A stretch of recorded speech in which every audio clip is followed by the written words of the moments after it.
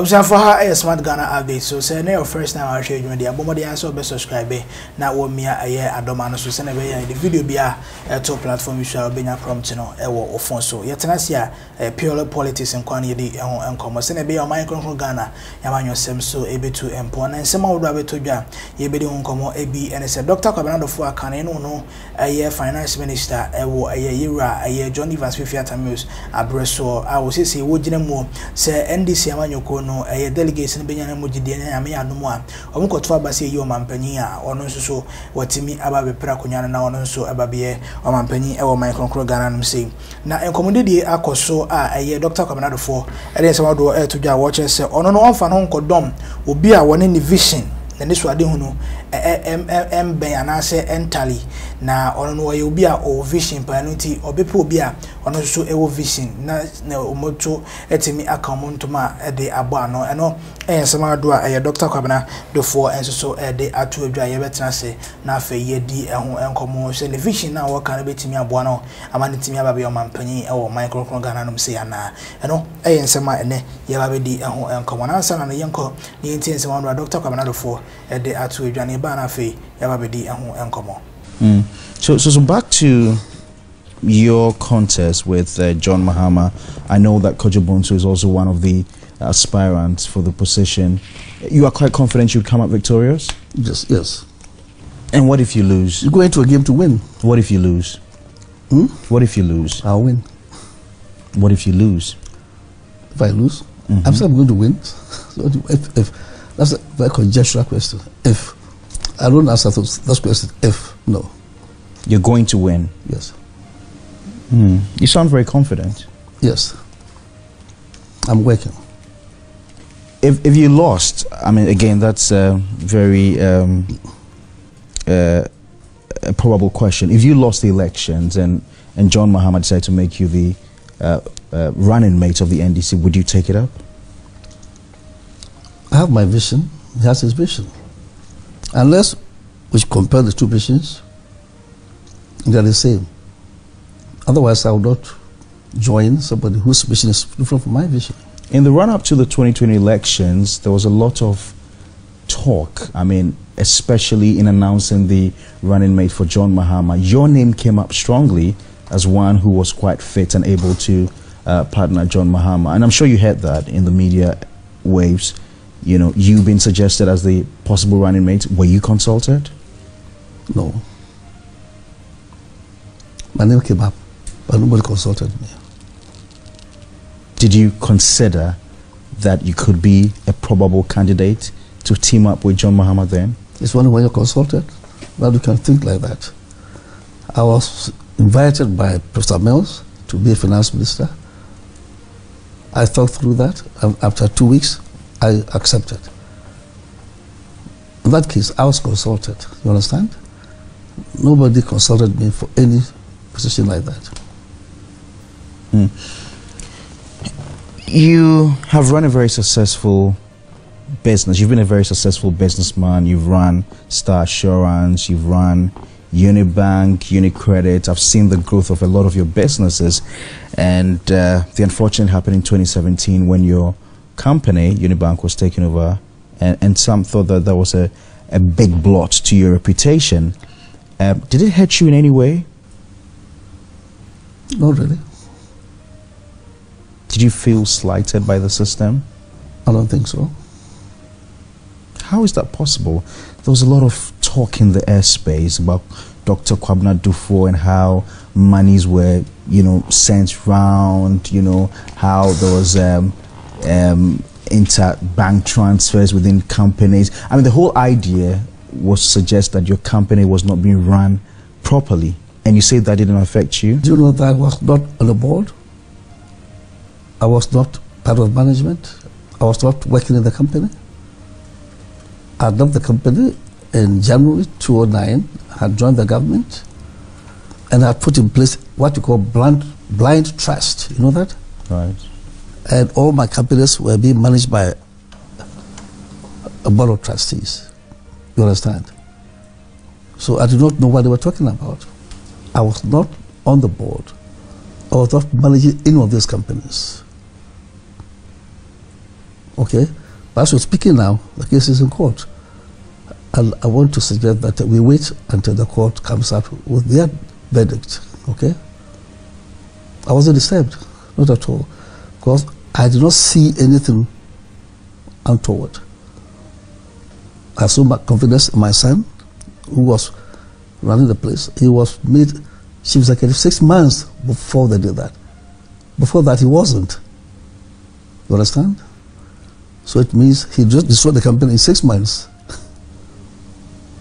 Was that possible? Was that possible? So let the court decide. Okay? It hasn't affected the relationship between yourself and your son. My son? What did he do wrong?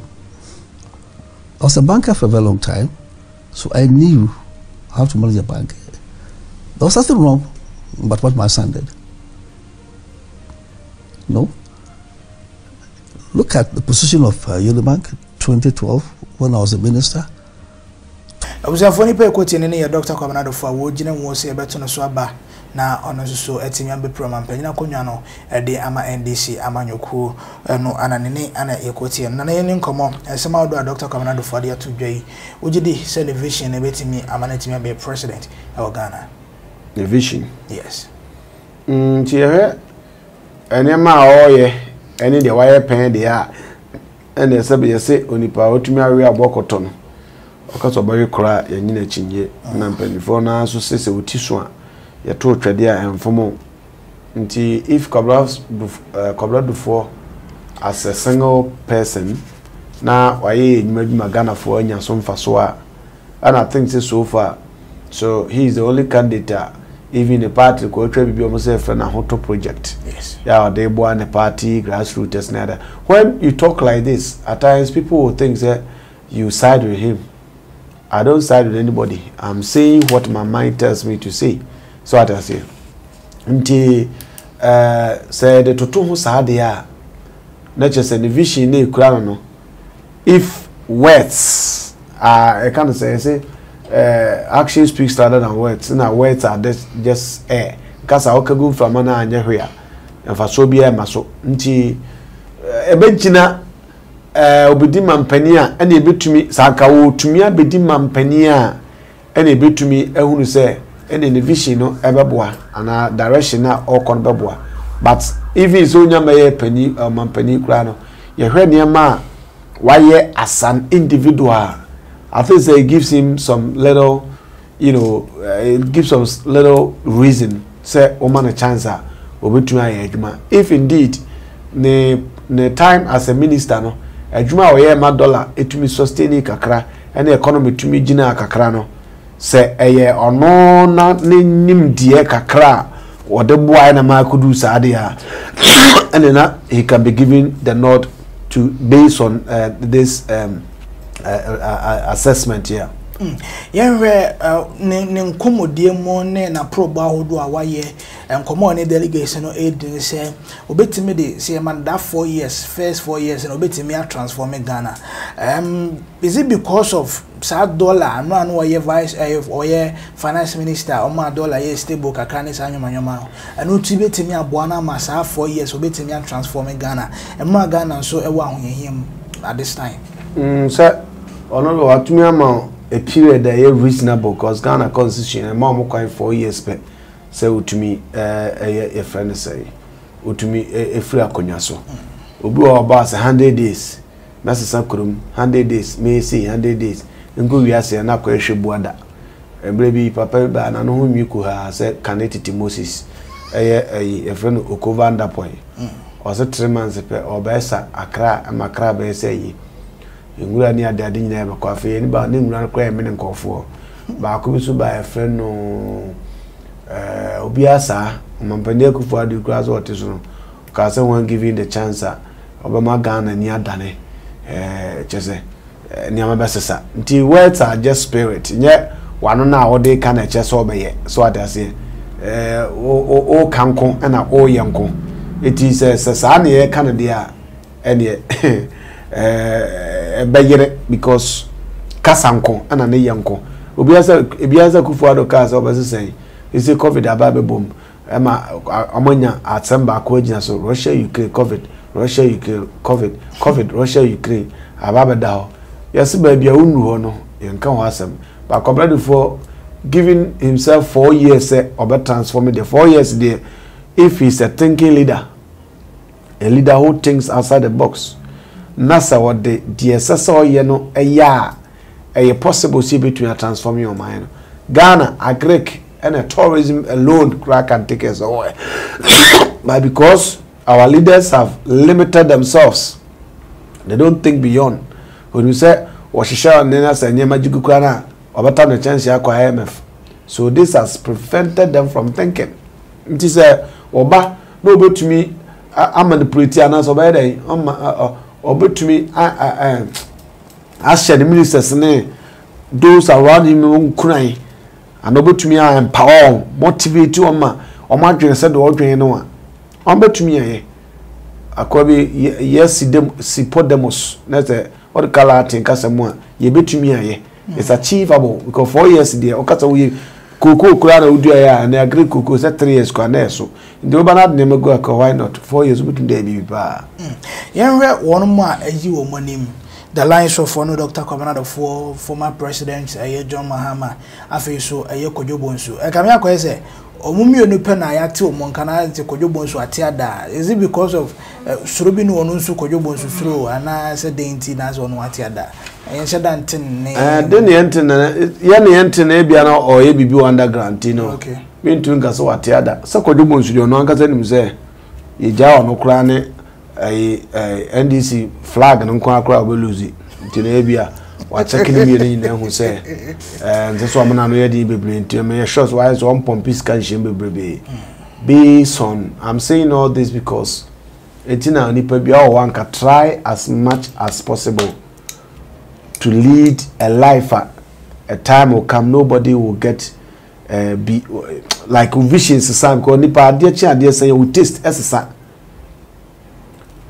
Unyina oduane die krasa sebe you sebe imprediasa o map krasa sa obo osisu no peslem ga godrum osmpe abolobo obo osisu no pem mesriwa obo osmpe mpe maiwa obo osmpe mpe maiwa afede mpe omo manyiti life atare shem krasa sa you know it got to a point time say me metisika tompa bo 1 million ka bajimi kura enso nde to be similar nyina 20 million ko ja me hwa ko akoto ene sa ne manema ne ade a nti ba bia unu ho ye nka wasem bebrebe nti yen hwe sere ne ma besi akobata ade ba ko a I was going to afford it to say we should begin to think and then hold our leaders accountable. Nyeze wo petumi ababedi no abegina rant sa ragaga sa odi tumani wia no abama wo excuses enti Kojobonsu asama na America me be see ya no onim se ono nkwane the only measure obetra so yitwa odwan gu ni tiri supermo no sa asam na da ho hwe wo enkoy internet never lies. Internet it never lies. Nti sa asam na hemfo etwa odwan gu tiri so obe so esi wo odwan ne sa na ma bi ni nyama bebrebe ka ho ene ade ebetu akose moreover part wo mu awom Jomama Letiso as president, also a party member of the party. What did you do? How often were you, being seen in the scene? Yeah. And Brother Ben knew whom I was seeing him. See behind this for her, Kojobonsu hobby, and I Kojobonsu so a day we are a bino, and yenting on like until voice. All this why until voice, and for you to just rise up a day and comes there, me person come. Maybe flag banner. Do you think it was that way? No. It's American. It's a be on your fa. Or a fine gentleman. Me come here analysis no. Because I call bo or you hear the name be here. Gonna call you good material the man DC. Come a can't mess up come and this form peke. Asantini be a man and pembe tribal but vote to the above voter. Baby will be fusion account take a crack. But never go through. So or Ashanti could be classy beyond on Santini. Ko akamfo do so Ghana. So what I say, that's what I mean.